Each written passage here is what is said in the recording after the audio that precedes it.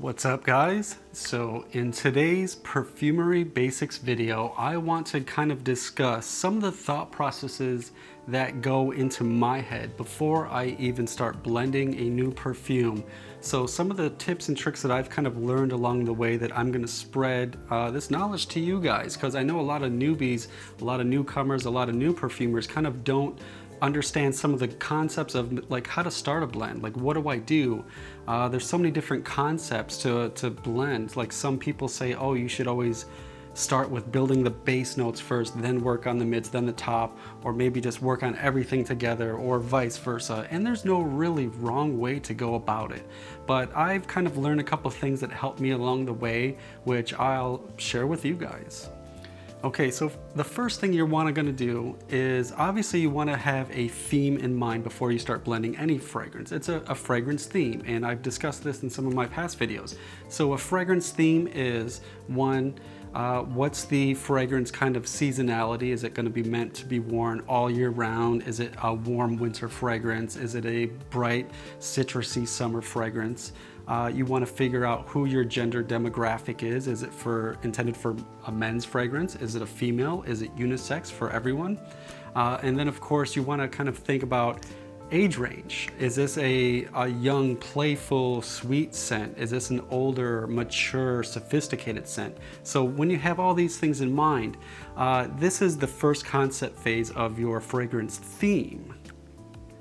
Okay, so step two is, once you figure out what your theme is, the next step now is, who are gonna be my key players in this fragrance? And what I mean by key players is not necessarily start going through your entire stash of oils and aroma chemicals and ingredients.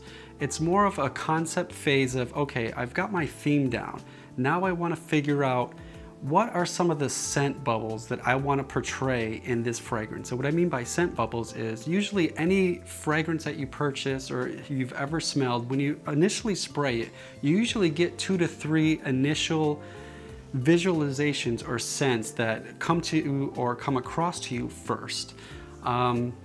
Sometimes you'll smell something and you'll be like, oh, I get a ton of bergamot, I definitely get a lot of musk, and I definitely get a lot of leather. Like, that's 3 things right off the bat you smell from one fragrance. Or another fragrance will be like, oh, this is so spicy, but at the same time I get a lot of vanilla, and I'm getting some pear or some fruits, and that's 3 things. Like, so now you want to kind of figure in this phase, who are going to be my star players in this fragrance. This doesn't mean pick out, 20 different things.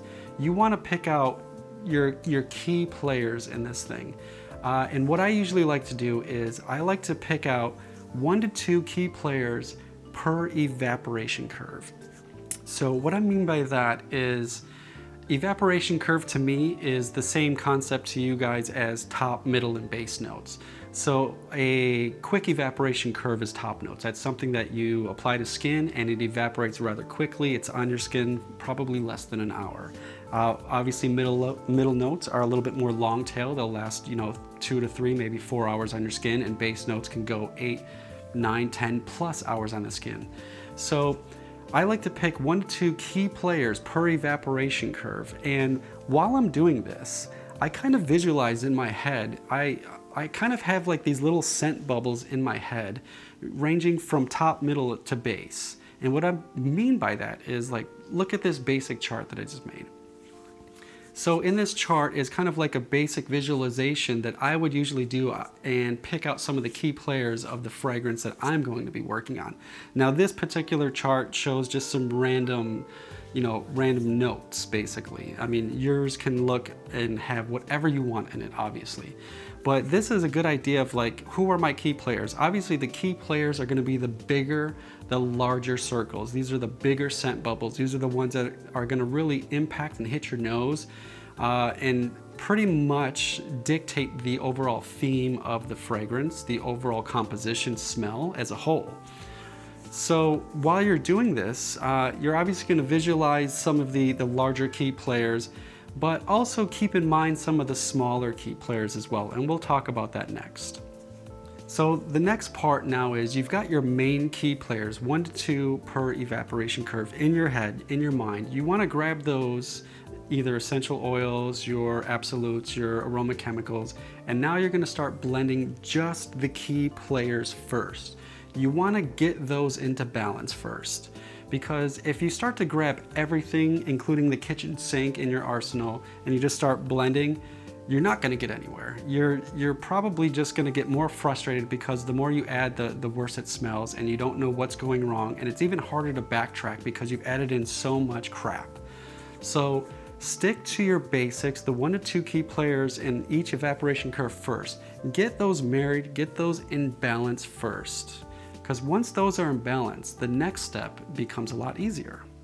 So step number 4 is, once you have all your key players blended in place and they smell to what you would consider in balance. Now, of course, when you're smelling this at this stage, you're probably like, well, this doesn't smell anything like my intended fragrance that I was going for. And that's okay, because you're not finished yet. You're just getting the key players in place first. You want to get those in balance and get those married first, so everything's linear, everything smells smooth and in conjunction with each other. So now at this point, once you've got that in place, now step 4 is you can add in your modifiers, your blenders, your fillers. And these are some of the small scale, some of the non-essential key players is what I like to think of them as.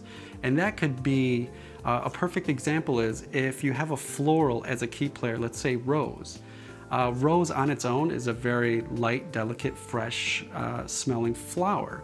Now, if you're working on a fragrance that you intended to be something a little bit more spicy and warm, you can now modify that rose by adding in some like isoeugenol, maybe some cinnamon, maybe some spices to give it a more spicy facet to it. But at this stage, because you have all your key players in balance, you don't want to disrupt that balance by adding in too much of the blenders, modifiers, or fillers.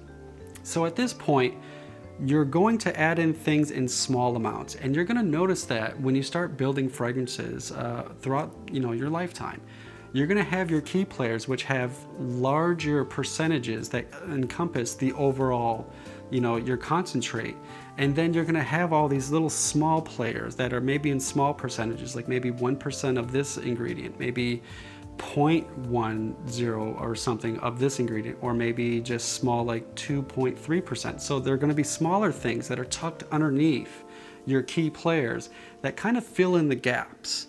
Because you'll notice probably when you smell just your key players in balance, of course there's going to be some gaps missing. You're going to be like, this doesn't feel complete, it feels a little choppy. While yes, it's linear and kind of in balance, it's still missing things. And that's the step 4, is when you start to add in all these minor little modifiers and fillers in there.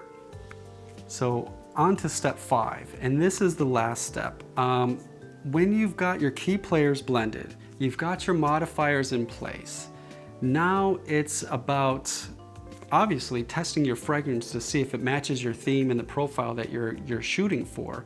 But now it's kind of like you want to make sure an overall kind of like an odor profile is in place. And what I mean by odor profile, at this stage, usually I have everything mixed in a beaker. I dilute it down to like maybe a ADP or an EDT concentration. I'll put it in a small vial and I'll test it on my skin. While I'm smelling it, I'll sit there and I'll kind of close my eyes and visualize a chart. And this chart to me kind of looks like the same chart that you would see like in an equalization or an EQ graph when you're listening to music. Because sometimes EQs, you can turn up the bass, the mids, or the treble, and sometimes you can visualize like a parametric EQ graph. And for me, a scent profile really isn't that much different, because you're looking at, well, in music, you're looking at bass, middle, and treble. In perfumery, you're still looking at bass, middle, or what they call the heart, and the top.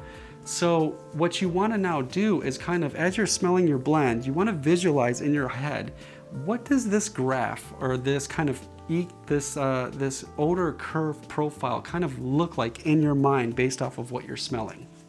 Now, I'll show you a couple charts.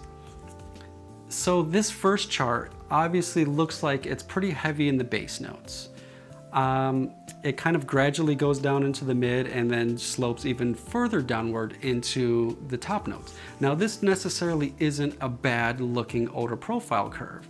This just means that obviously you went a little bass heavy and a little bit lighter in the mids and the top. And that's okay, because as long as the overall odor profile matches the theme, because maybe if this was intended for like a winter or a fall fragrance, this curve could be okay, because primarily those fragrances are going to be base heavy. They're going to be warmer, they're going to be thicker, and you're going to find all those odor profiles in mostly base to mid notes and a little bit less in the top. Now, the key thing is though, you want to look for a smooth curve. So in this next photograph, I mean, you can see this curve looks a little choppy. This could have been something that maybe I tried to blend for like a springtime fragrance, and I wanted it to be zesty with grapefruit, bright and invigorating in the top, and a little bit, you know, less base notes. It's not going to be as thick, it's not going to be as cloying, because it's intended for, you know, high heat weather. And you can kind of see that that gradual slope upward is kind of in the right direction of the theme that I was going for in the scent odor profile, but it looks a little choppy. You can see there's a little humps, a couple pockets, a couple dips here and there where maybe I kind of struggled filling in the correct modifiers, the blenders and the fillers to kind of even out those gaps to get everything more uniform in the evaporation curve overall. And so obviously, like, this next curve is something that's pretty linear. I mean, it's, you know, it's pretty straightforward. It's linear all the way across. It's a great linear smooth curve. And that could be something that you're aiming for, or maybe not. So when you visualize these curves, there is no right or wrong curve to shoot for. Not one curve is gonna fit every single, you know, situation or theme or fragrance profile. These are more tips and tricks that I've kind of learned along the way that help me not only visualize, but kind of concept the fragrance based on what I'm smelling and based on what I can kind of picture in my mind. How would that look to make it look linear and also smell linear? So when I'm smelling it, I can kind of visualize in my head, okay, I'm not picking up any of the spice that I added. There's probably a small little pocket here that I'm missing, so I should probably add in some spice because that's what I intended, but I don't smell it. Or maybe I'm missing out on some pineapple or something because I get a ton of bergamot and then it jumps straight into jasmine, but I'm missing a pocket. What was supposed to be pineapple, but I'm not getting it, so my curve is a little choppy here. And you're not making these graphs, you're not writing them down, you're just visualizing in your head as you're smelling it, because you want a smooth transition, you want a smooth evaporation curve from top, middle to base. And that's the whole point of all of this, is to put a concept in place, get a theme in place, put an attack plan in place, but as you're blending, kind of know what you're doing. Kind of, you know, take a step back and take things in steps, in progressions. Don't just jump in and just throw everything in there. If you take it in steps, it's easier to backtrack and figure out what went wrong if something went wrong. So with all that being said, I kind of hope this video kind of helped you out if you're just starting to, you know, make your first fragrances and whatnot. Now again, everything that I say, there is no one size fits all when it comes to perfumery. At the end of the day, use, you know, the tools and the knowledge that you want to use. If you have a specific concept or way that you want to build your perfume, then do it your way. That's fine. Whatever works best for you. These are just some of the things that help me progress to the next level and do so in a pretty rapid pace, actually. So it's helped me quite a bit. So I'm hoping it helps me and it's going to help you. So that's it with this Perfumery Basics video. So with that being said, until next time.